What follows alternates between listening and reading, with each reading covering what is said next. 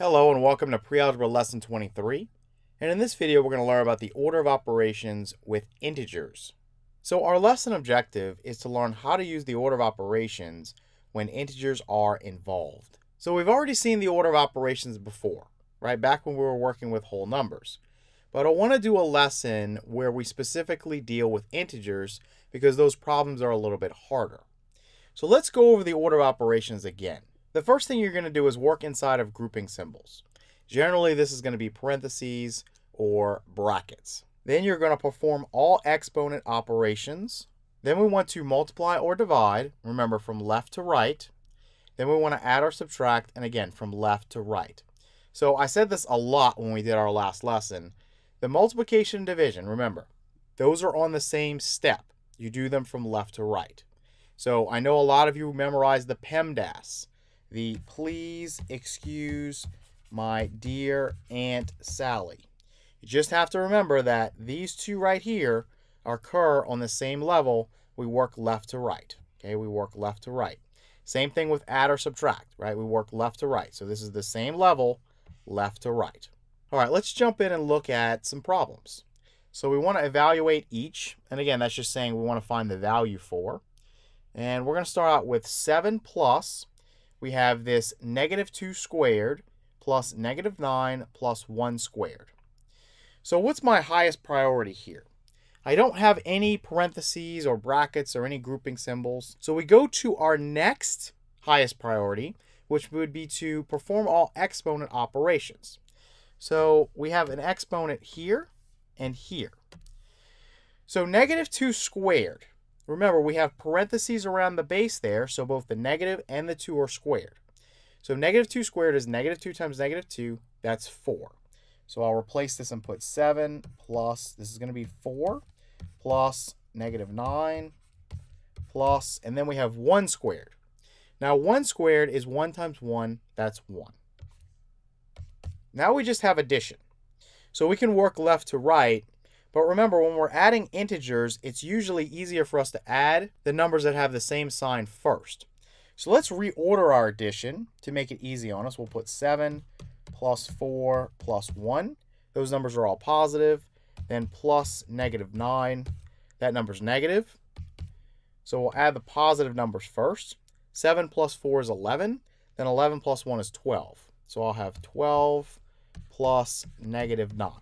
So 12 plus -9 is the same thing as 12 minus 9. And 12 minus 9 is 3. So the answer here is going to be 3.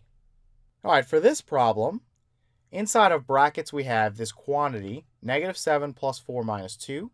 Then we're multiplying by 5. Then we're dividing by, we have this quantity, -10 minus a -5. Now, I'm going to start out by looking for grouping symbols.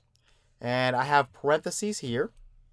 I have brackets here, and then I have an inner set of parentheses, here. So I'm going to start inside the brackets, and once I get in the brackets, I go to the innermost set of parentheses. And why is that? Again, when you go inside of your grouping symbols, you reapply the order of operations, and you start out by looking for grouping symbols again. So I find parentheses here, and so I start inside. So I have -7 plus 4 minus 2. All I have is addition and subtraction, so I work left to right. So -7 plus 4, the sign is going to be negative, and then we do 7 minus 4, that's 3. So that's a -3. So we're going to replace this part right here with a -3. And then we have -2. Okay, then times 5, and we just copy the rest of this. Okay, now continuing inside of these parentheses here, now I have a -3 minus 2. So -3 minus 2 is the same as -3 plus a -2. Remember, if I'm subtracting away 2, it's the same as adding the opposite of 2, right? So that could be -3 plus a -2. The sign would stay the same, so it would stay as a negative. And then you just do 3 plus 2. 3 plus 2 is 5, so this ends up being -5. So that is -5, and then we have times 5. Okay, then we're dividing by, and then in the parentheses here we have -10 minus a negative 5. Okay, I'm going to finish this off now. We have negative 5 times a 5, and that's going to give me what? Negative 25, right? Negative times positive is negative. 5 times 5 is 25. So this is negative 25 divided by, and then we can go ahead and crank this out.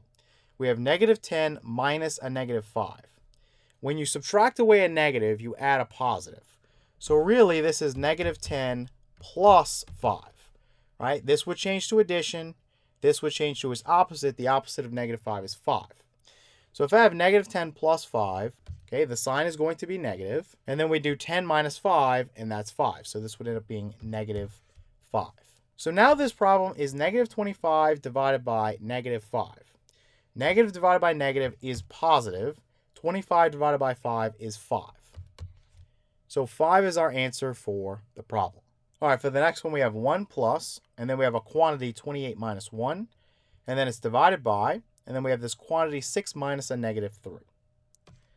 So I do have parentheses here. I have 28 minus 1, and I have parentheses around 6 minus a negative 3.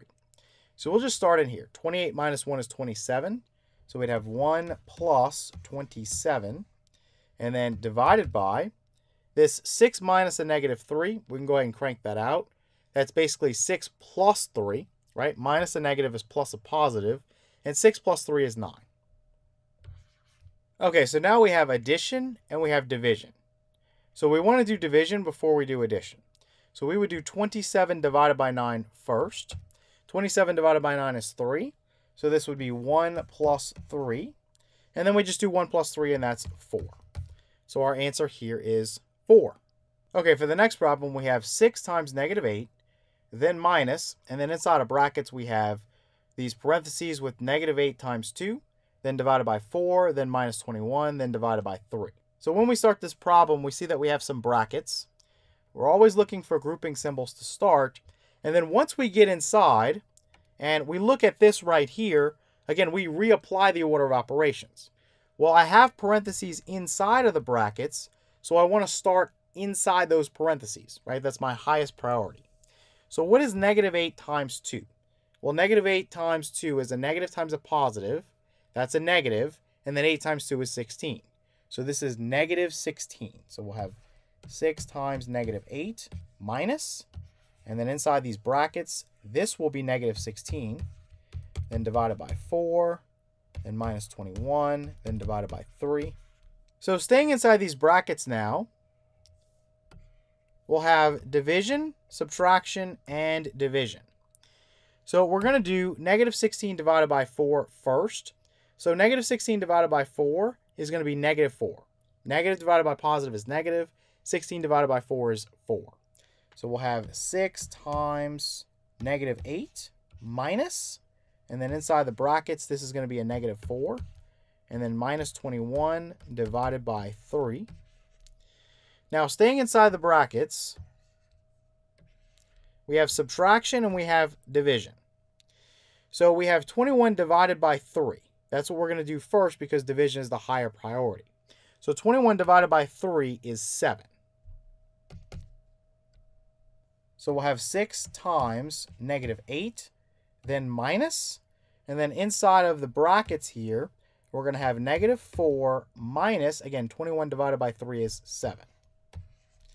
So all we have left inside the brackets now is negative 4 minus 7. And you can think of negative 4 minus 7 as negative 4 plus a negative 7. Negative plus negative is negative. 4 plus 7 is 11, so you get negative 11 there. So I'm going to have 6 times negative 8, and then minus, again, this is negative 11. So what do I have here now? I have multiplication, and I have subtraction. So we want to multiply before we subtract. So 6 times negative 8, positive times negative is negative. 6 times 8 is 48, so you get negative 48. And then you'd have minus a negative 11, which you can go ahead and write as plus a positive 11.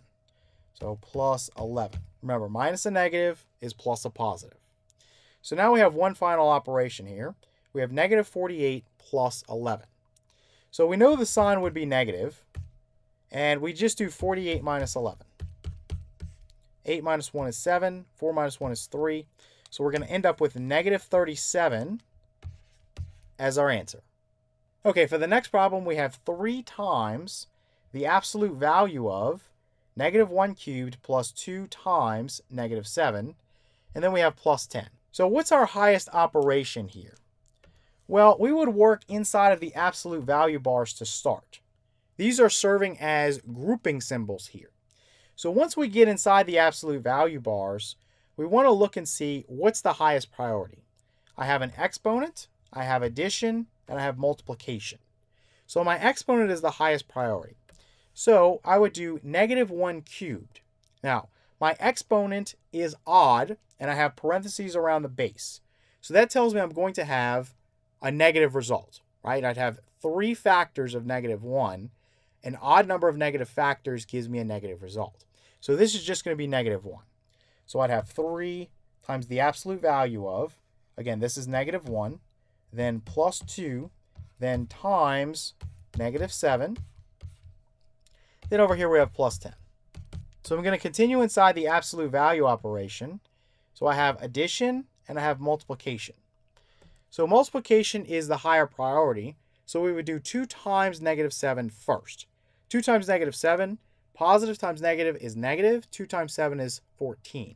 So that would be a negative 14. So we're going to have 3 times the absolute value of negative 1 plus, again, this is negative 14. And then we have plus 10 over here. So now, again, continuing inside the absolute value operation, you have negative 1 plus a negative 14. So negative plus negative is negative. 1 plus 14 is 15. So this is going to be 3 times the absolute value of negative 15. And then we have plus 10. So now that we've performed all the operations inside of the absolute value bars, we can go ahead and find the absolute value. So the absolute value of negative 15 is 15. So this would be 3. Remember, we were implying multiplication here. So times 15 and then plus 10. Now I have multiplication and addition. I want to multiply before I add. So 3 times 15 is 45. And then we have plus 10. And 45 plus 10 is 55. Let's look at one final problem. So we have 2 minus, and then inside of absolute value bars, we have inside of parentheses negative 1 plus 7 times 3. Then divided by this quantity, 6 minus 7, then times negative 1. So to start this problem, I would work inside of the absolute value bars first, right? Those are grouping symbols. So once I get inside, I see that I have parentheses here and here. And note that these parentheses here, really the only reason we have parentheses there is to not get confused where we have a times and then a minus 1. You usually will put parentheses around it just to separate those two operators, the multiplication symbol and the negative symbol. So let's begin by working inside of this set of parentheses. And we have negative 1 plus 7 times 3. So you have multiplication and you have addition. You want to multiply before you add. So let's do 7 times 3. That's 21. So we'll have 2 minus, and then inside the absolute value bars, you'll have some parentheses with negative 1 plus, this will be 21. And then divided by, inside parentheses, we have 6 minus 7. And then times, and then we have negative 1. Okay, continuing inside of these parentheses, negative 1 plus 21 would be 20, right? The sign would be positive, and you do 21 minus 1, and that's 20. So we'll have 2 minus, and then inside the absolute value bars, we'll have a 20 divided by, and then this quantity here, 6 minus 7, we can go ahead and just do that. 6 minus 7 would be negative 1. So we'll write that as negative 1. So then after that, we have times a negative 1. And continuing, now inside the absolute value bars, we have division and multiplication. Remember, multiplication and division occur on the same step. We work them left to right. So because division occurs to the left of multiplication, we do it first. Okay? So we're going to do 20 divided by negative 1. Positive divided by negative is negative. 20 divided by 1 is 20. So this would just be negative 20. So 2 minus, and then inside the absolute value bars, we'll have a negative 20, and then times a negative 1. And continuing, now we have multiplication. Negative 20 times negative 1. When you multiply by negative 1, you're basically just changing the sign. So this was a negative. When I multiply by negative 1, it's a positive. So I'll have 2 minus, and then inside of absolute value bars, positive 20. Now we'll do the absolute value of 20, and that's 20. So you'd have 2 minus 20. We would have 2 minus 20. So we'll wrap this up with 2 minus 20. So I can think about this using addition as 2 plus negative 20. The sign of the answer would be negative, right? Negative 20 has a larger absolute value. And then you just do 20 minus 2, right? 20 minus 2 is 18. So your answer here would be negative 18.